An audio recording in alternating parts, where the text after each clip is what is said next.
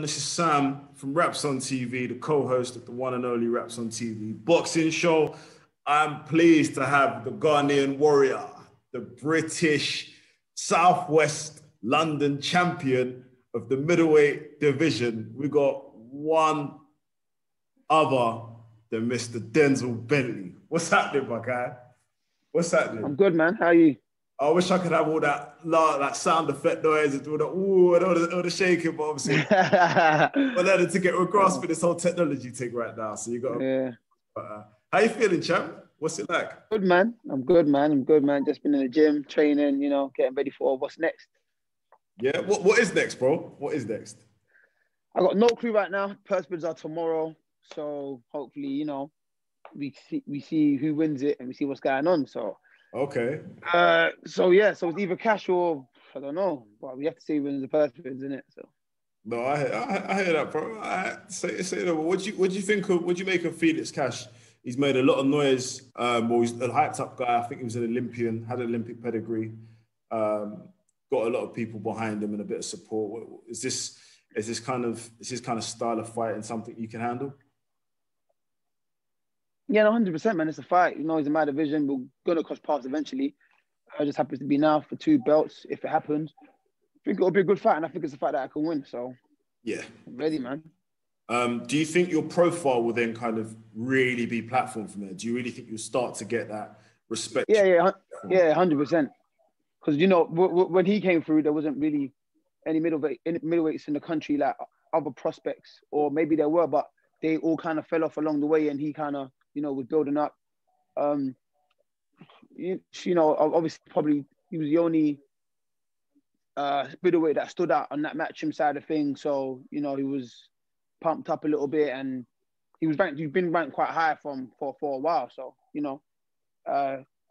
he's obviously a lot more known than obviously I am in terms of, the boxing world, him being on a GB squad as an amateur and all these things. But a win against him would push me on a bit further towards European and world level. So looking forward to it. And that's the plan. World level's the plan. Do you think that 100%. it's possible that it can happen this year, or are you looking more 2022 goals for world level? Not looking past your Yeah, no, I'm looking. 2022 sounds realistic to me. If it happens earlier, then obviously we're grateful. But 2022 sounds realistic for me. Obviously, you want to go through the steps, win the Commonwealth, win the European, and then obviously that's the only thing that's next. So when we get in that position, then obviously it will look more realistic. Yeah, I hear that, bro. Okay, that's all good. In terms of your British title, what was it like? I know you spent a lot of time out in Ghana over Christmas and the early December, November period. I think after your fight, you went to Ghana and showcased it with your tribe and your people and whatnot. Talk me through that, bro. Talk me through how was it in Ghana? No, it was sick, man. Ghana was beautiful. I got a very good reception. Obviously, my first time actually going back as a professional boxer. Obviously, I've been boxing, but I've never gone back and presented myself as a professional boxer. So my first time presenting myself there as a professional boxer, let alone a champion. So the reception was beautiful. I loved it. I got a good reception, loads of interviews, met some great people, and it was a good experience, man. I wish I could have had a cameraman around me just recording it, but it is what it is, man. Yeah, no, that's what I say. Kojo's lacking, man. Kojo should have been filming you this whole time since he was out there. But I know, man, but it's what it is, man. No, I hear that, bro. Did you see any kind of boxers out there? Did you see the talent? What's the Ghanaian boxing scene like? Yeah. I saw 2 upcoming boxers. One called Mohammed. I can't remember his surname, but he's one of the lighter guys. He's very good. He just had his debut while I was out there. And another guy called David. He's still an amateur. So those are the ones I met and connected with. They're coming through the ranks and they're really good fighters. And obviously, apart from that, I've got to meet Zuman, who's a legend. And he dropped me some game, gave me some advice and stuff, and gave me lessons and all that stuff. So yeah, it was a good experience. Obviously, apart from that, I met Isaac Dogbo and Buatsi out there as well. But, yeah. No, I heard that. Buatsi's a big shout out to him, actually. A big fan of the platform, comes on a few times. He's very vocal. He's very vocal about his Ghanaian heritage. Do you see the rise for a lot more Ghanaian stars coming through the ranks? Yeah, 100%, man. 100%. We got to get it right, though. I think it's becoming a lot more popular out there now. you know, especially where there's a lot more, you know, fighters that are fighting on their behalf, like, you know, whether we're born here or born there and coming out, going abroad to fight, you know, kind of raising the flag high. It's just a matter of some of these Ghanaians going back home to fight and building boxing back in Ghana. So that's something that could eventually happen down the line when, you know, there's more money involved and stuff. But eventually, I think some of these talents will get the exposure they deserve. Yeah, no, I hear that, bro. It's all about growth, progression, and whatnot. Do you see yourself fighting back in Ghana? That's the goal, man. I'd love to do that. I want to do that one day, especially like seeing the reception I got when I went out there. I feel like build my name there for maybe like a more years, and then you have like a buster fight out there, like just a huge fight, sell out an arena or something, or not even an arena, sell out a stadium if possible. Yeah, definitely, man. I think the way Africa's going with a lot of we've got a lot of Ghanaian fighters coming through, like you've mentioned, and also Nigeria, just loads of African fighters coming through the rankings now, and I think there should be a time that comes where there should be a big African card with big guys like yourself coming on. Looking forward 100%. to that. But what I want to talk to you about is last year. We didn't really get to chop up with you that much because you were too busy being pulled left, right, and centre after you. Yeah, man, that's my fault. No, bro. Talk me through the draw that you had and the adjustment you made to get the win with the rematch. Yeah, the draw was frustrating at the beginning. It was very frustrating. It was like, I really believed I won for me, but then like as time went on, it was slightly a blessing in disguise because it led to being able to fight for the British title against the same opponent that I felt like I'd beat anyway. So I just knew I had to tweak a few things. I watched the fight over and over and over again. I kind of studied it. I drilled in the mistakes I was making, and I thought, okay, we're going to correct this in training. We'll consciously correct this training. So every little thing I felt like I'd done wrong in training and sparring, I was making sure I weren't making those same mistakes again, working on other things. And I just felt like, okay, maybe this time I'm going to push for the stoppage a bit more because I felt like I held his best shot and he couldn't take me out of it. Couldn't even put me over with it. I was still standing, but he hadn't felt mine. So I thought I'm going to pull it on him a bit and see how he reacts. Yeah. Do you think the benefit of you kind of not being on the ropes, because I feel the first fight you were on the ropes quite a bit, but you were kind of in the fight that you won, you were kind of more on the front foot and taking the center of the ring more. Do you think that adjustment was quite key to you stopping Heffron? Yeah, 100%. That adjustment was very key. I felt like when I was going on the back foot too much, I was giving him a bit too much confidence to just keep playing forward. And maybe to everyone else that hadn't seen me box like that before, they felt like I was fighting scared. Where like I felt like I was boxing. Obviously, I made a few mistakes, staying in the corner too long, getting caught. But apart from that, I felt like I boxed well. I made a miss, countered them back. But the counters I was hitting with him, I was hitting him with, weren't solid shots because I was moving. So I just thought second fight, plant my feet a bit more, make him feel these shots and see how he reacts. Yeah. No, I totally agree, bro. And I think that's a big lesson to a lot of boxers is that not every fight is perfect. Every fight is times where you make mistakes, and it's just about the adjustments that you make to better yourself and get to the other. And you were able and fortunate to get the knockout and moving on from there.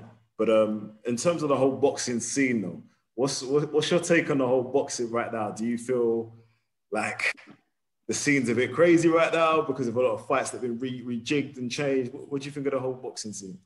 I think it was a bit mad how like the whole of January just got cancelled and stuff, but like I think there's some good fights there still for this month come up. Some of them be rescheduled. I'm looking forward to a few of them. I can't wait to watch boxing again. You know what I'm saying? Like that's what I do. I love to watch boxing and chop it up with people that know boxing and stuff. But I feel like the scenes. So it's a bit mad right now. There's like a new crop of fighters coming through. There's the attention on new fighters. I feel like some of the fighters that have been there for a while are kind of fading, and it's time for the next crop to kind of shine. So that's what we've got to do, and just everyone's got to take the opportunity when it comes. Who's your go-to fighters? Who are your favorite fighters right now? Active fighters or active? Okay, let's go active first, and then go old. How many am I allowed to pick? As you want. Like a top five. How many as I want? I'd watch Crawford, Spence, Canelo. Not an order, by the way, but yeah. Crawford, Spence, Canelo, Gervonta Davis, and Shakur Stevenson. Okay, yeah, I like that. Yeah. You mentioned Crawford earlier and Spence after. Is that you're going into in terms of you think Crawford's gonna beat Spence, or how do you see that fight going between the two? Yeah, no, I'm more Crawford guy, so I think Crawford beat Spence, but I wouldn't be surprised if Spence was to come out on top. Do you know what I mean? Like they're both great fighters, they're both sick fighters. Like I'm a fan of both of them. Like if they fight, it will be a crazy fight. Like the winner wins, and the loser's not like a loser because they're both the best in the division. Do you know what I mean? It's like it's not like the loser's not washed or done after that. It's like, all right, cool. Fight someone else and bounce back. It will just be a crazy fight, man. It'll be a crazy fight. But I think Crawford edges it still. Yeah. No, I hear that, bro. I hear that. Oh, what do you think of Tank? What do you think of Tank recently? He's put up the gas against the Cruz, the knockout. He's a beast, bro. He's a beast. He's getting Brian Garcia calling him out this year. Yeah, I think that's a dangerous fight for Garcia, but I love Garcia's confidence though. Like it makes me believe, hold on, he might know something that we don't know because he's very, very confident about Tank. You know what I'm saying? But I think Tank's a beast right now, and I don't know if Garcia could take those shots from Tank, like especially coming from the south. You saw what happened when the southpaw backhand hit him against with Luke Campbell. One of Tank's ones are different though. Like that's a good fight though. But I think Tank knocks him out. That's a big pay-per-view fight, and I think that's a fight that 100%. I think that fight that puts both kind of fighters on that kind of big scene. Not that they're already not on the big scene, but that really gives them a big high-profile boost. Yeah. From that fight. But I want to bring you onto the heavyweight scene now. Your fellow Southwest Londoner Dylan White hits the stage next month to avenge his loss against Povetkin. How do you see that going? Yeah, you know what? That's a tough fight, man. It's because because of the first result, there could be a little bit of doubt in Dylan White's mind, or like he seems like a tough guy to me, like a mentally strong guy. So maybe not, but just generally speaking, that could be a little bit of doubt in his mind, thinking like, oh damn, if I get caught with that shot, I can get knocked out again. So he might not want to fully commit to certain shots, or he might want to box too careful, which could end up costing him the fight. And if he goes in there too overconfident, then Povetkin can catch him with another one of those shots, and it could be the same results again. But listen, I hope he goes in there and wins it. Coming from where he's come from, a background similar to a lot of us. You know what I mean? Like from nothing, started on small hall shows, got his big chance against AJ, came up short, and rebuilt himself since then. So credit to him in a way he's rebuilt himself. But it is a dangerous fight. Povetkin's a dangerous fight. He's only lost to Klitschko and AJ, two of the best in the sport. And I feel like, Dylan White shouldn't take him lightly or think his old age, is against him maybe, because like people say, the last thing to go is your power. And if he gets caught with another one of those shots, it could be the same result. No, I agree. I think it's make or break time for Dylan. I think it's a big fight. A lot at stake in it. He needs this win to kind of put that loss to bed and kind of push on with what he wants to achieve, which is to become world champion. But now we're on the heavyweight division. What do you make of Wilder's comments with with his coach Mark, and all what's gone on? To be honest, I've heard both of their comments, and I think they're both being petty. I just feel like it's like tit for tat. I say something about you, I'm going to say something about you back. Do you know what I mean? But I think Wilder's wrong initially for opening that kind of conversation up. Speaking like that speaking about someone that's been in his corner for however long he's been in his corner, like throughout his career.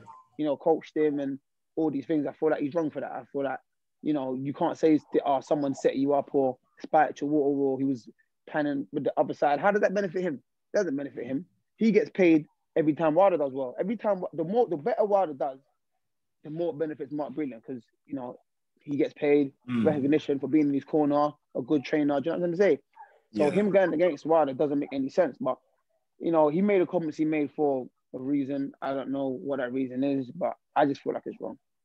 Yeah, no, I totally agree with your line of thought there. It's we're talking about a black coach. We don't get many black coaches these days. We don't get many coaches, people who that are really in the kind of spoken about in the right light, and those comments were kind of hurtful to someone who's got such experience beyond Wild. Yeah. So, you know, like you said, Wild's obviously got his reasons and things are being said. That we only see one part of it, and I'm sure you understand the game and industry on one part. But you know, since we're still on the heavyweight scene, I've got to ask you, man: are you a Fury man? Are you an AJ man? If this fight happens this year, who wins? Who's got it? It's crazy. I'm both, to be honest, but I was a AJ man before a Fury man, so I'm like I'm more team AJ when it comes to that fight. But listen, they're both top fighters, top heavyweights. You know, Fury's, you know, you could say based on the eye test, the best in the division, and based on achievements and who's got more belts and maybe not the best wins, but the better resume. AJ's the best in the division. You know what I'm gonna say? So yeah, it's either or. So it's just a matter of them getting inside there and you know, showing their skills. And everyone feels that it's going to be a battle, a one-side battle, and like Fury's going to batter him. But I feel like AJ's got power and he's got better technique than Wilder. So it could end up being maybe a trickier fight than a Wilder fight, or like a closer fight than a Wilder fight. But listen, the best man will come out on top. It's a two-fight deal or whatever it is, and I feel like both fights would be exciting. But I think if AJ is going to win, he probably has a better chance of winning the first fight, because once Fury gets in the ring and gets to download that data and, you know, gets to read you and know how you are, it's different from the minute. Like the second fight be like more likely be a Fury win. Nah, bro, I hear you. A lot of mixed opinions on this. We're looking forward to it. I think the whole singing heavyweight scene's really, really exciting right now. I hope the fight happens wherever. I don't really care where it is. I just want it to happen. I don't think it's happening. Yeah, exactly. Yeah. I don't think it's happening in the UK for a long stretch, because they'd want it to be with fans more the first. Yeah, I don't think, even if there was fans, I don't think it would happen in the UK anyway. Yeah, man. But even still, we've had some good heavyweight dust-ups last year. I mean, look at, you know, Daniel Dubois, your fellow kind of stablemate in the Frank Warren versus Joe Joyce. What are your thoughts on the fight of Daniel? And can Daniel come back? Listen, I think it was a good fight. I was entertained. You know, it's just a shame that it ended the way it did. But Joe Joyce done his thing, and listen, you got the win in it. So congrats to Joe Joyce. But Daniel can definitely come back. He's 23 years old. You know, even if he takes a year off, he come back, he's 24. Like, he's not even hit his prime yet. Nowhere near his prime. Like, heavyweights don't really get into the groove until like after 25, 26, and 7, 28. Do you know what I mean? So, you know, all the top heavyweights in the world now, you look at them, they're all in their 30s. So there's no rush for Daniel to try and, you know, to rush there. Like, if he's not there already, he's got to take time, make sure the high heals up, make sure the eye heals up, and just get back to work and start training, and, you know, just getting his mind back to boxing, if it hasn't been on that, which I doubt it probably has been on boxing since the fight. But he can come back, man. It's not a big deal. Whether it takes a year, 2 years, 3 years, he's still going to be young, and he'll come back. No, I agree, especially now that he's got a new team. He's got a very experienced, mature coach in Mark Tibbs now. So Dylan White's former trainer. So, you know, I think he's got some good years ahead of him. And it'll just be interesting to see what he's like when he comes back and how he fights and how he adapts his game. But one thing, that's the reason why I brought up Daniel Dubois, is you were very vocal in coming to his defense with a lot of the slack that he got in regards to him, people saying he quit. I mean, you were very vocal on Twitter when Matthew Macklin called him out and basically said that he quit. And you basically gave an example of how Mark Heffron quit and said he... doing something, I'm coming. Go on. No worries, bro. Just basically talking about the tweet of you saying that Matthew Macklin should keep the same energy. Come on, upstairs. I'm coming. Set it, bro. Give me 2 seconds. No worries.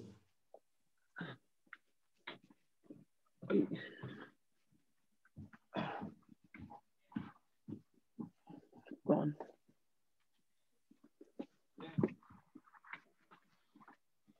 Go on. Sit down. Be quiet though. I'm doing an interview, yeah?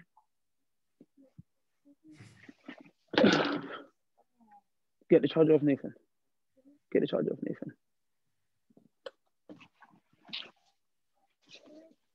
Charger.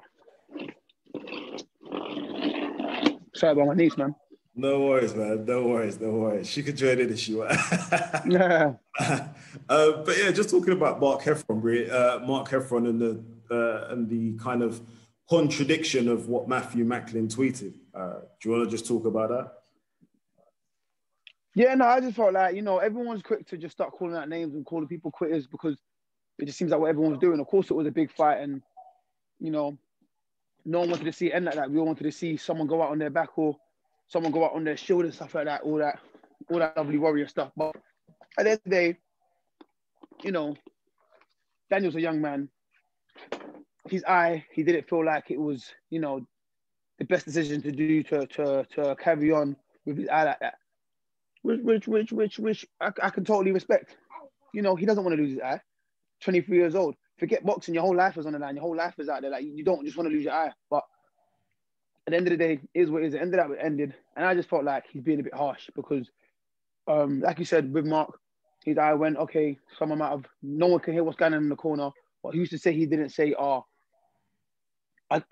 don't want to continue. I mean, and then, you know, back in the day with the Kell Brook fight, someone brought up an old tweet of him saying, yeah, Kell Brook went out like a warrior, blah, blah, blah. Like, against Spence when his eye went. And it's like, come on, bro. Why is it different strokes for different folks? Like, if it's one thing for one person, it should be the same for another. But, you know, it was a big fight. Everyone wanted to see someone go out on their back or someone finish the fight strong. But that could have been damaging to Daniel's career. Maybe he couldn't have come back. But now he's in a position where he can come back. So, you know, you've got to be grateful for the decisions he made. He can always come back. You know, we can want to be a world champion. It just is what it is. But like, listen, people's favorite fighters have quit. Roberto Duran. There was no injury. He just said, "Nah, I'm cool." And look, he's a legend in his game. So people are just quick to just call out things and just say silly things, which was a bit annoying at the time because everyone acts like if it was them, they would go out on their show. Like, I don't mean no disrespect by saying this, but when Matthew Mack can hold a body shot by Golovkin, he wasn't out cold, unconscious. He could, if he wanted to, he could have got up, but he felt like the pain was too much and he couldn't, and it was unbearable. Same with Daniel. So it is what it is, isn't it? Like, yeah, no, 100%, bro, 100%. I mean, yeah, bro, it's crazy, but look, we got a lot going on this year. Got a lot of things to look forward to, a number of comebacks, especially your kind of fight once the purse bits are being made. Yeah. Looking forward to that fight, bro. But any final words, because we appreciate you coming on the show, bro. Any final words before we sign out? Yeah, no, man. Thanks for having me, man. Sorry it took so long, but we're here now. Oh, no worries, bro. We'll get more in, but, you know, hopefully the purse bids go through. Everyone gets the fight that they want to see. Everyone gets the fights that they want and keep progressing this year, man. Yeah, bro, I hear that. Nothing but respect, bro. Do you want to shout out your handles? Yeah, at 2sharpd _D on both Twitter and Instagram. So yeah, that's me, man. Perfect. Sick, bro. Well, Sam, logging out, you heard it here, but Denzel Bentley on the show. Watch out, purse bids tomorrow. He's coming for Felix Cash. That's bro. Peace. All right, nice one.